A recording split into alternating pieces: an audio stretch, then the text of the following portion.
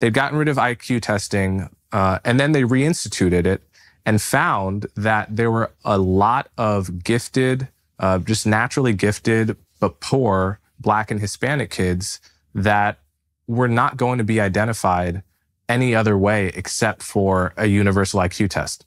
And, my mother was a perfect example of this. She was born and raised in the South Bronx at the time where that was really one of the worst neighborhoods to grow up in the 60s and 70s.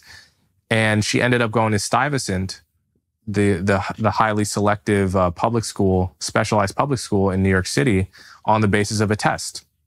Now, I can guarantee you, growing up in the kind of chaotic household where she did, her mother couldn't read. Mother had a third grade education, crime all around her, drugs all around her.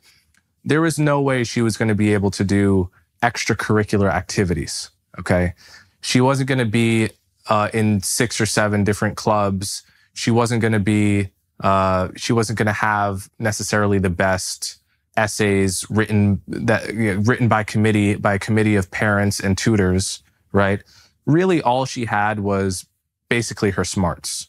All she had was a test of really her inner intellectual potential. The ironic part about all of these other aspects of the essays, the club memberships, leadership positions, is that those favor privileged kids more than the actual test does.